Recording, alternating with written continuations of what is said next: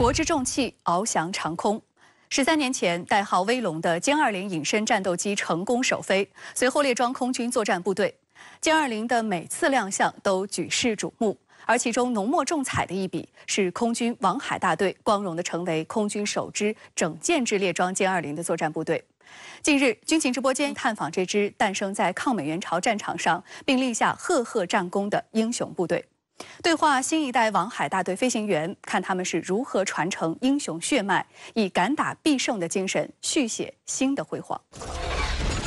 在王海大队的营区内，一架米格15战机以战斗姿态直刺苍穹，机身上9颗五角星鲜红夺目。王海老英雄正是驾驶该型战机取得击落击伤敌机9架的战绩。如今，每当有新飞行员入列或出征执行重大任务，都会在老英雄的战机下庄严宣誓，汲取力量。我现在就来到了英雄的王海大队。有着74年历史的王海大队，曾在抗美援朝战场上击落击伤敌机29架。1951年4月，年仅25岁的王海带领官兵入朝作战。面对敌我双方飞机装备数量、飞行员操作技能等方面存在的巨大差距，王海指挥大队用空中拼刺刀的方式，打破了美国空军不可战胜的神话。荣誉室一幅幅历史照片，一件件珍贵实物，记录着人民空军第1代飞行员在战火纷飞的抗美援朝战场上为国征战、不畏强敌的战斗航迹。空中拼刺刀的精神，是我们王海大队的传家宝和制胜法宝。抗美援朝时期，王海老英雄带着年轻的飞行员在空中奋战，奋勇杀敌。新时代，党和人民把先进的战机交给我们。我们大队所有人员都坚持钢多气要更多，继承发扬空中拼刺刀精神，在党和人民需要的时候，不辱使命，坚决完成任务。历史展厅里悬挂着一条纵横交错的空战航迹图，再现了首任大队长王海带领飞行员在朝鲜上空驾驶战机创下15-0空战战例。这个15-0是王海大队在抗美援朝第1阶段取得的战绩，是一个典型的以弱胜强的战例。这是我们王海大队一代代飞行员都学习和分析的典型，也是激励一代代飞行员成长的精神力量。1951年10月，大队组建刚满1年，人均飞行时间只有几十个小时，就与强敌展开空中血战。一开始他都看不起，那么他一开始他就是因为一中国对他就是肆无忌惮的。初期，美军参战飞机多达1100余架，而中国人民志愿军员的飞行时间均在1000小时以上。而志愿军空军边学边见，边打边练，努力用最短的时间掌握最多的技术。但是不管技术全不全面，只要在空中与敌人相遇，每个志愿军飞行员都表现出不畏强敌的英雄气概。空中拼刺刀啊，拼刺刀是什么意思？面对面。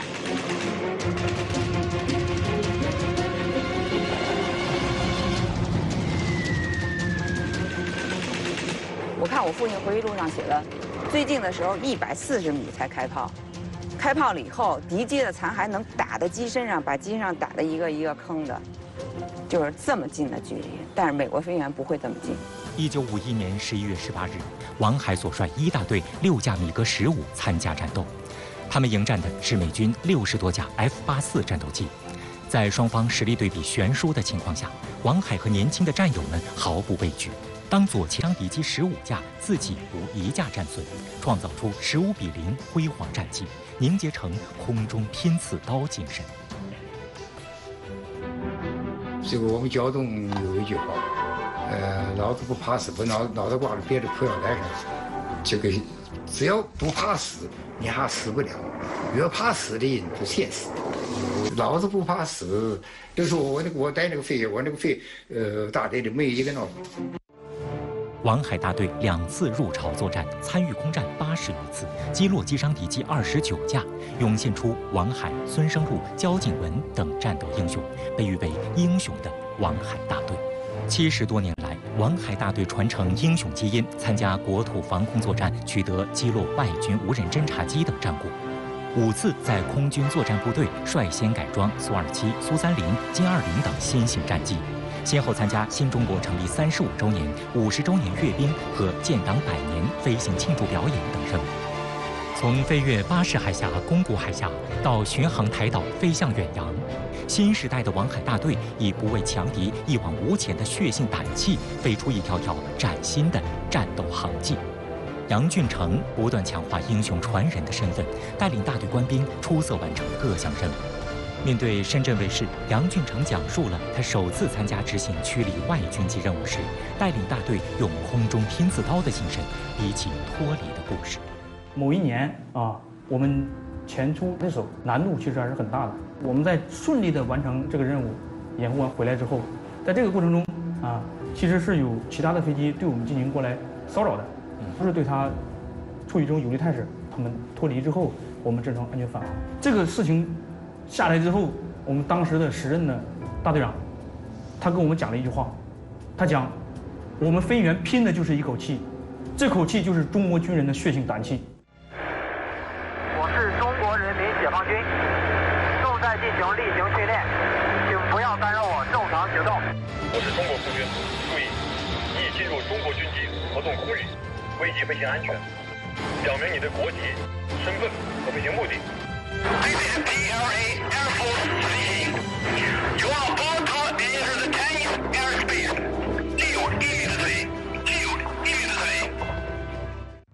这是王海大队飞行员空中驱离外军机的真实场面，他们地面苦练，空中精飞。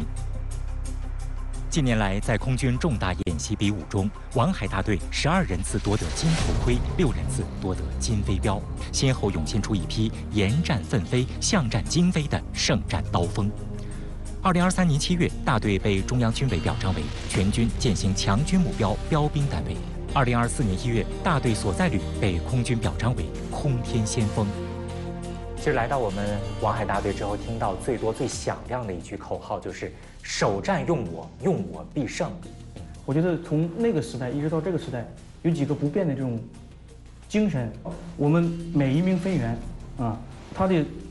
终极的梦想，或者说一生致力的追求，他都会说：“我想飞上先进的机型。”那我飞上先进的机型的目的是什么？那就是有一天战争来临的那天，我能驾驶着先进的战机去投入战场，去完成上级赋予的所有的任务。就是我觉得这是飞员的一个终极梦想。喊出首战用我，用我必胜，就是想，如果明天战争真的来临了，我真是想第一个冲上去。敢字精神是王海大队一个特有的精神品质，因为王海大队每次都在改革发展的浪潮的最前沿，没有敢字不行，只有3敢：敢为人先，敢挑重担，敢打必胜。有了敢字精神，我们才能在关键时刻站得出来，豁得出去。一代代飞行员敢于直面挑战，早已将空中拼刺刀的精神融入血脉。而这支空中王牌部队也一直走在解放军战机换装的最前沿。作为空军首支整建制列装歼20战机的战斗部队，新时代的王海大队驾驶威龙，振翅海天，守护祖国。作为空军首批整建制换装歼20战机的飞行大队，王海大队始终牢记使命，全面加强练兵备战，以敢为人先、敢于担当的领飞姿态，着力打造世界一流空中精锐。改装歼20后，王海大队围绕党把最好的装备交给我们怎样回报组织信任进行深入思考。对此，他们给出了怎样的答案？针对歼20这款国产先进隐身战机，王海大队如何摸着石头过河，走顺改装之路？为何说歼20飞行员还必须集战斗员、指挥员、设计员于一身呢？2019年10月17日，庆祝人民空军成立70周年航空开放活动长春航空展的开幕式上，来自全国各地的观众现场目睹了大国重器歼20战斗机、运20运输机同场展翅的战斗英姿。正是在这一年，王海大队最先成为整建制列装歼20的一线作战单位。王海老英雄自1992年离休后，依然时刻关注人民空军的发展。得知王海大队换装歼20之后，更多次勉励年轻的飞行员们。1020了，希望年轻人好好飞，我也非常满意，感谢。拍摄这段寄语半年后，王海在北京逝世，英雄故去，精神永存。年轻的飞行员们始终记得王海的嘱咐：好好飞。王海大队始终是走在空军换装的最前沿。那李鹏，你以前是开什么机型？来到王海大队之后，知道自己以后要开歼20了，要跟歼20为伴了，心情是怎样的？换装歼20之前，我飞的是我们国产战机歼10。这我第一次见到我们近距离观察我们歼20的时候，最开始我对它的理解就是放大版的歼10，因为都是有压翼啊。后来接触我发现它不是，因为它的压翼这么一活动，感觉比较霸气。刚才我看到外观的时候，觉得非常的有未来之科技感很强，也就感觉那种空中我说了算，有我就没有别人什么事，就这种感觉。王海大队也是空军首支整舰制装备歼20的作战部队。那你觉得这个对你来说意味着什么？它首先意味着它是一个可以说是战力的天花板吧。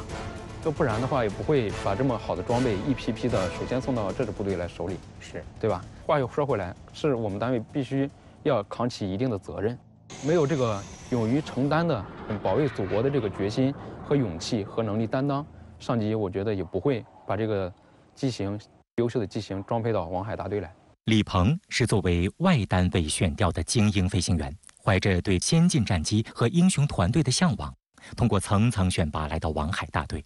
初来乍到，李鹏就迅速融入团队，在演习演练中英勇顽强，表现突出，是大队公认的空战能手。我印象非常深刻的是2022年11月第14届中国航展上，我们的运油20给空中3剑客歼20、歼16、歼10C进行空中加油的那个画面，找好我们自己的那种观察的，还有自己操纵的这种准确性。李鹏还与队友们一道，从摸索空中1次加油到实现空中多次加油，不断挑战生理心理极限。歼20持续制空作战时间被一次次突破。一次演习中，大队飞行员多次实施空中加油，在激烈的作战条件下创下在空时间最长纪录。如今，空中加油成为该大队基础普训科目，由队员们总结的一套成熟空中加油模式，已经在兄弟部队推广。歼20是国产先进隐身战机，其改装既没有现成作战使用经验遵循，也没有系统教科书参考，面临的最大挑战就是前行路上的诸多未知。杨俊成要做的就是带领队员们摸着石头过河，做第一个吃螃蟹的人。在这么一支英雄的部队里面，就是我们每一个新入队的飞员压力都是非常大的。我们有一代又一代的新入队的飞员。这方面的压力来源于，我要把他们带好，把他们培养好，把他们培养成先进战机的最优秀的飞员。因为他们本身期待值非常高。说实话，很多的飞员，全中国大部分的飞员，我觉得都很渴望加入这支部队。第二个方面就是作为我们这支部队，我们担负的任务非常艰巨。我们这支部队能否在那种关键的时候拿得出来，上得去，打得赢，这个其实是对我们这一代人这种压力是非常大的。歼20改装初期，大队飞行员都觉得驾驶起来非常方便。到后来的战术训练中，大家逐渐感到歼20不仅带来作战平台的升级，更倒逼飞行员实现操控指挥的跨越。歼20本身需要处理的信息量就非常大，飞行员在空中需要处理的信息呈几何倍增长，精力消耗极大。同时，信息量增加导致真假难辨，重要的信息和次要的信息需要飞行员在短时间内快速辨别，十分消耗脑力。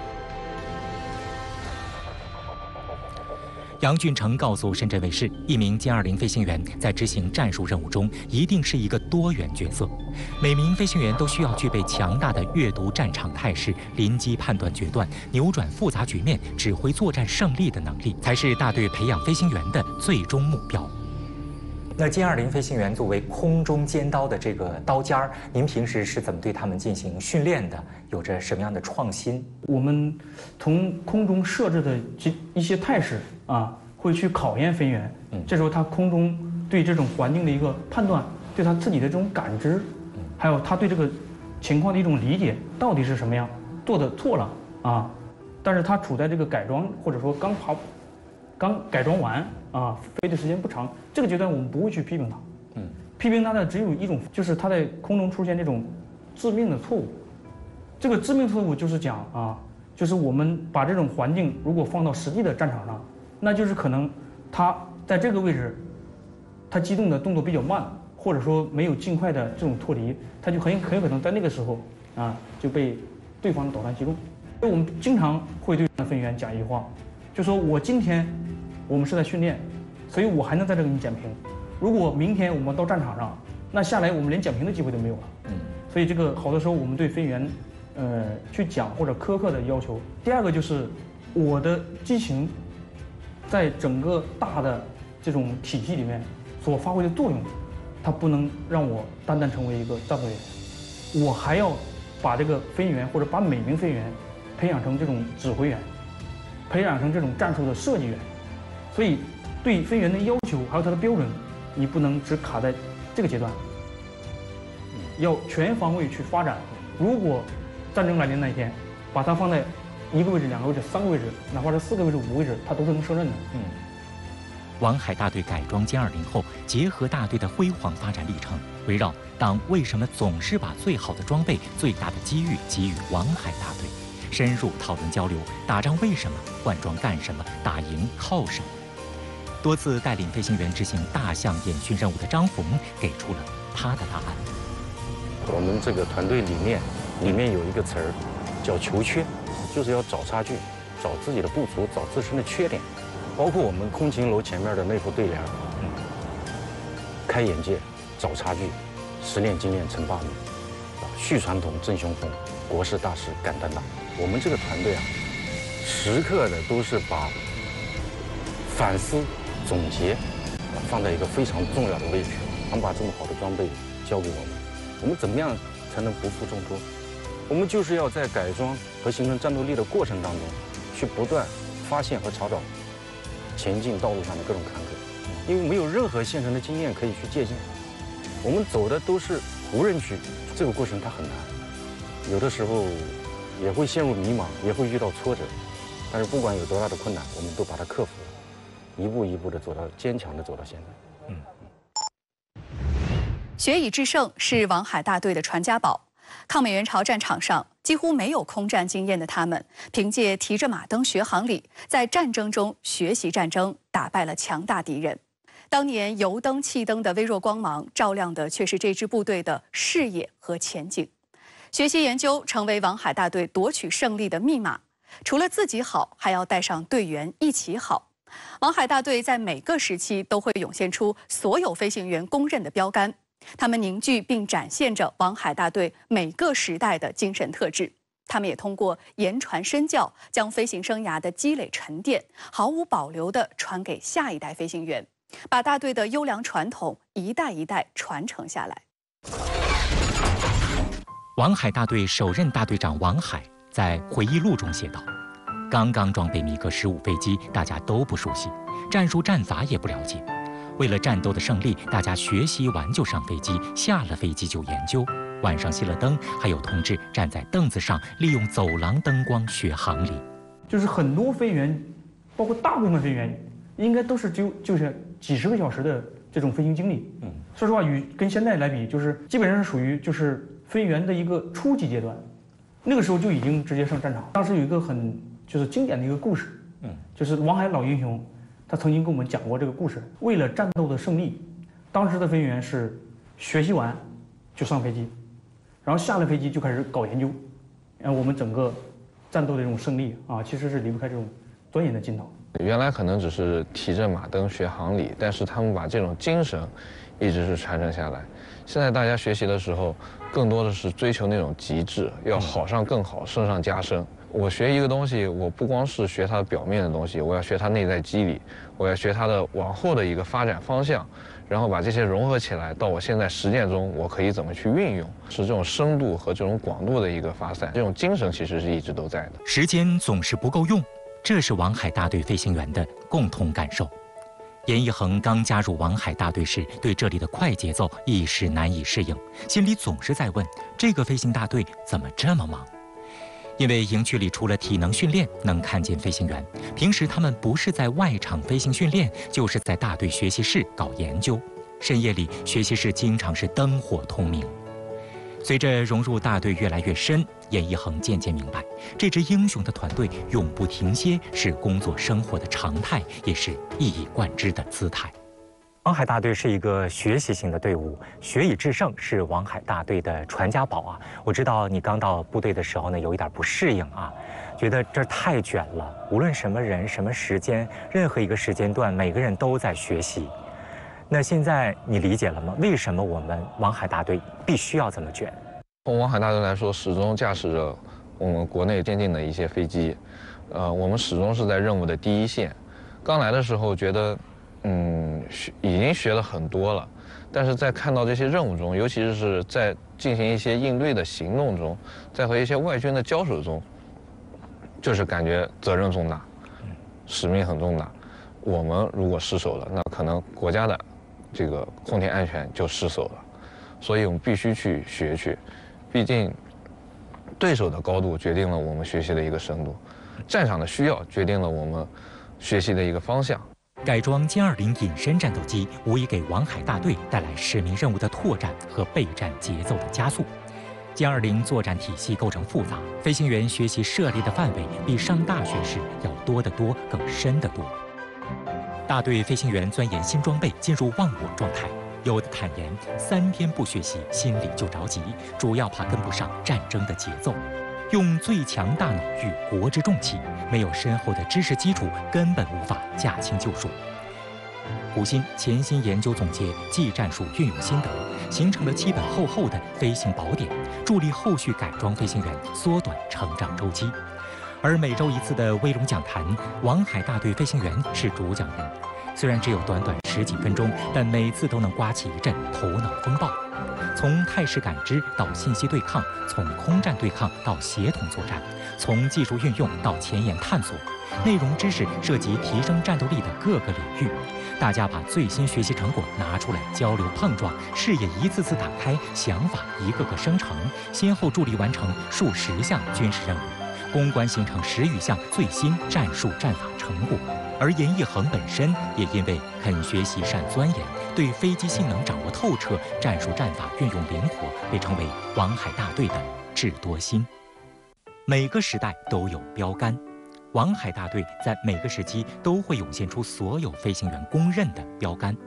现在大队里资历最深的飞行员李德斌、王磊等，就是年轻飞行员的榜样。凭借强大的学习力，李德斌精研战法，人机合一，夺得空军首届金头盔。改装歼20后，他再夺金头盔，成为年龄最大得主。飞行员王磊苦学打赢本领，一次次向飞行极限发起挑战，被表彰为全军军事训练先进个人。王磊你好，我知道你早在2018年的时候就被中央军委表彰为全军军事训练先进个人。那你在训练的过程当中是如何淬炼自己，实现超越、追求卓越的呢？其实这个过程是一个长期坚持积累的过程，给自己首先2个方向，两条路吧。一条路是给自己设定一个大的目标，然后为了这个大的目标去努力，在努力的过程中，又把这个大的目标怎么实现这个大的目标，需要完成哪些相关的内容，然后再把这些内容再细分，我需要具体做什么。另一条路就是先给自己设计一个小目标，当把这个小目标完成了之后，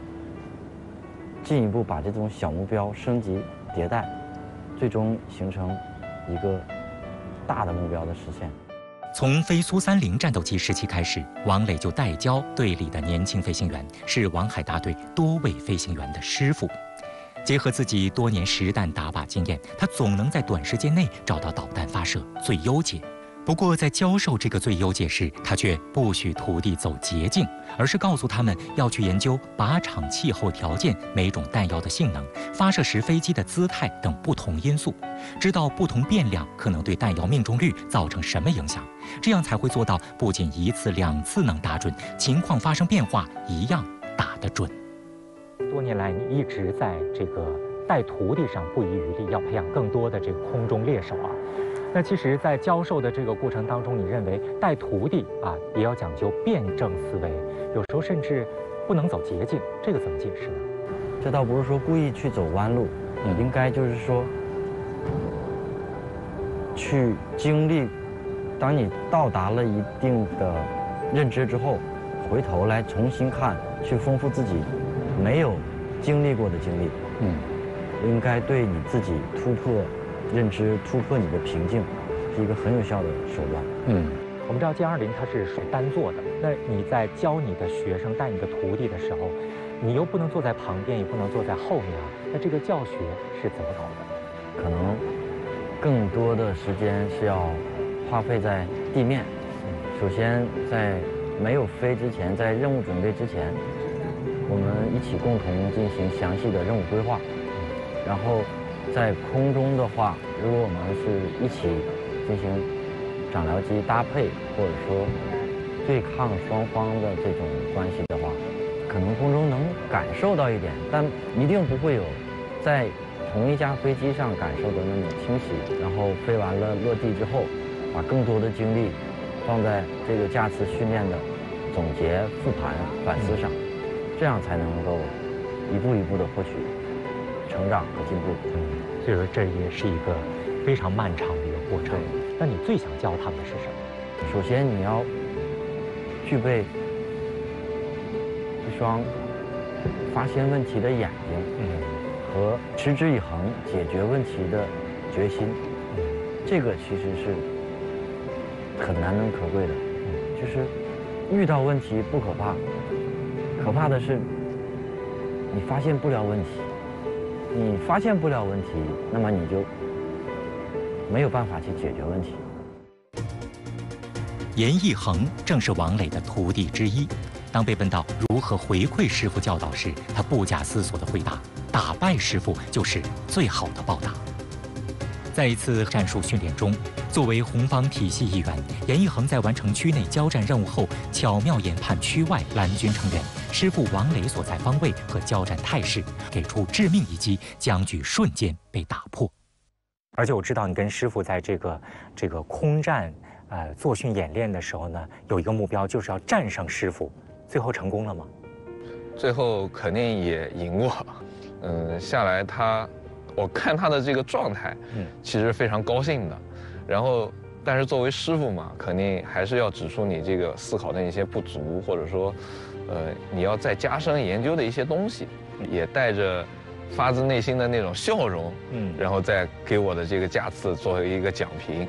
然后回来之后，我又自己看了一遍那个态势，然后后来我又拉着他把整个空中态势又复盘了一下，复盘了之后，然后后续的又再进行一些修正，也成为了我自己的一些经验和一些做法。看到徒弟的一番精彩操作，王磊也不禁竖起大拇指，说道：“你对战场全局的把控和空中精力的分配，胜过我当年。”那你跟他在这种空战的交流或者切磋的过程当中，获得的最大的收获是什么？收获的一种是那种不服输的一个劲头，就是说我作为一个飞行员，我作为空军先进战机的一个飞行员，我永远不能服输。如果我都服输了，那别人怎么办？我面对困难或者面对一个难题的时候，我该去怎么解决它，怎么去把它解决得更好？我觉得这是我学到的东西，而不是说仅仅只是一次战斗的一个胜利或者一次对抗的一个胜利，这可能都是一种成果的体现。随着飞行员培养进程加快，王海大队不仅输送出一大批飞行骨干，还在向外输送人才过程中，及时分享学习探索总结的改装训练、战斗力成长成果经验，帮助多支部队完成新机改装和人才培养任务，有力助推空军新质战斗力加速生成。空军的快速发展离不开每一名飞行员，就像一家强不代表家家强，只有家家强才能整体强。首先我们这个责任肯定是义不容辞的。另外一个就是我们只有把我们的成熟骨干输送出去，才能让我们的整个空军的整体实力发展。另外我们也只有把新鲜的血液引进来，才能让我们不光是从这个创新思维上，还是从做法上、从经验上得到一个提升和一个自我的更新。王海大队不断探索提升体系化作战能力。王海大队所在旅抽调骨干，组成作战研究的专门团队，如何培养智囊尖兵？军情直播间广告之后马上。回到军情直播间。做第一个吃螃蟹的人，勇敢走别人没走过的路。王海大队深知，用好高新作战平台，只有敢于争当科技创新运用的推动者和实践者，才能为心智战斗力插上腾飞的翅膀。近年来，王海大队不断探索提升体系化作战能力，他们所引入的智能化手段进行空战推演，发挥了怎样的重要作用？在战术研究和指挥能力培养上提供支撑，谁是王海大队的智囊尖兵？与作战训练密切相关的空军航管系统又如何更好服务飞行，为王海大队安全托底保驾护航？一次，王海大队几名飞行员到外地，听说当地有一家机构研究出了一套空战模拟系统，他们专程前往拜访观摩，并向旅里提出引进建议。这套系统引进后，他们专门组织了一场指挥能力推演验证。杨俊成挑选精干力量，与另一个飞行大队一套指挥班子互为红蓝方。对抗开始就极为惨烈，仅仅持续50分钟，导演部直接叫停，大家围坐在一起，现场组织复盘。经过深思熟虑后，杨俊成谈到对抗中暴露出的问题：用兵预案只准备了一套，根本不够用；作战态势关注局部多，全局把握不够，导致临机处置失误不断。局面复杂时，指挥班子反应有些滞后。当时双方指挥员操纵各类体系作战单元，既要对己方战机灵活编组、周密协同，还要熟练展开全尾布式和接替轮转，极大锻炼提升了作战指挥意图把握、体系兵力协同配合、任务编组、临机指挥等能力。在王海大队，我们见到赵小攀，他联合多所科研院所与王海大队研发完善空战模拟系统，并系统组织多次背靠背红蓝推演。可以简单理解为就是一款模拟战争的游戏。对，我们的王海大队的飞行员呢，可以作为游戏的参与者，然后通过设计行动计划，然后呢实时的指挥战争，锻炼他们的任务筹划，还有包括战场指挥以及临机决策与反应能力。还可以通过这款系统呢，就是复盘那些就是推演过的数据，然后呢，从而呢让大家更加深刻地认识到未来的作战场景，然后呢启发大家对未来作战的思考，以及呢也能让大家更能感同身受地理解未来作战的残酷性。赵小攀告诉深圳卫视，这里的谋战研战氛围特别浓厚，尤其在当前信息化、智能化高速发展的大背景下，该旅专门从各业务队伍中抽调骨干，组成作战研究的专门团队，为大队在战术研究和指挥能力培养上提供支撑，成为王海大队的智囊尖兵，对我们心智装备的这个运用探索起到了较好的作用。我们旅呢，作为这个英雄的部队，作为这个装备心智武器的尖刀部队吧，装备升级换代了，我们的人员的能力以及思想和认知更要升级换代。借助该系统吧，辅助我们王海大队的飞行员呢，一呢是从这个驾驶员、战斗员向这个指挥员转变。对于飞行员来说，最好的状态就是你不是一个人在战斗。有了僚机的长机，可以更好地集中精力攻击敌机，而这种配合不但可以在天上，也可以在地面。地面指挥引导就被誉为3号僚机。这就不得不说到空军航管。任朝阳是航管系统专家库成员。任朝阳告诉深圳卫视，战斗机在空中飞行速度非常快，要保持间距，防止相撞，临时处置的决策时间往往只有短短几十秒。因此自己在工作中首先就是要尽量避免人机指挥，将安全关口前移。我们指挥之前呢，就是根据第2天的任务，首先呢，我们要有自己的一个规划，就我手头掌握的我可用的空域和航线资源，还有明天出动飞机的这种这个出动量和这个训练科目对空域的高度、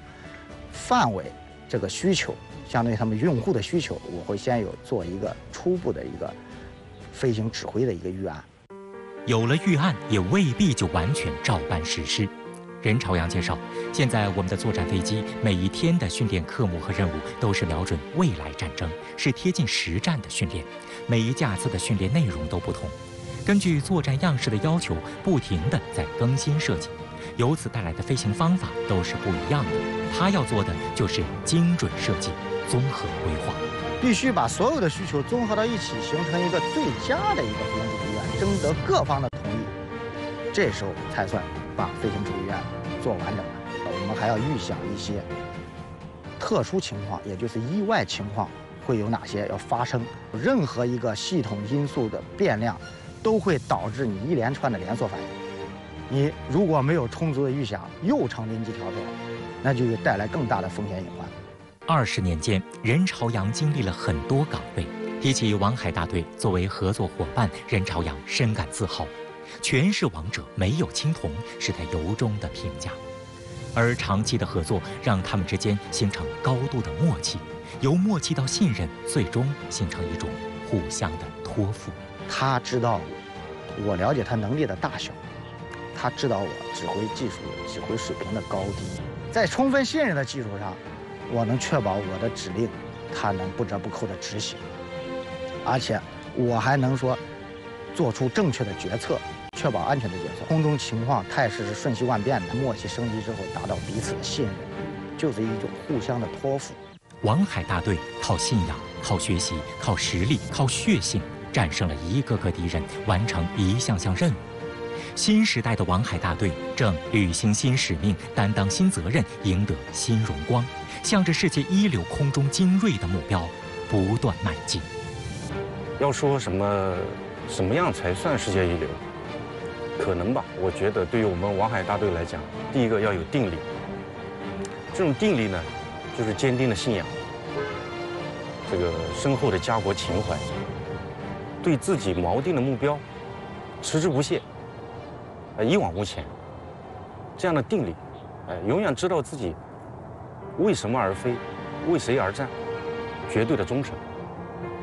第二个就是要有实力，用硬实力去说话。第三个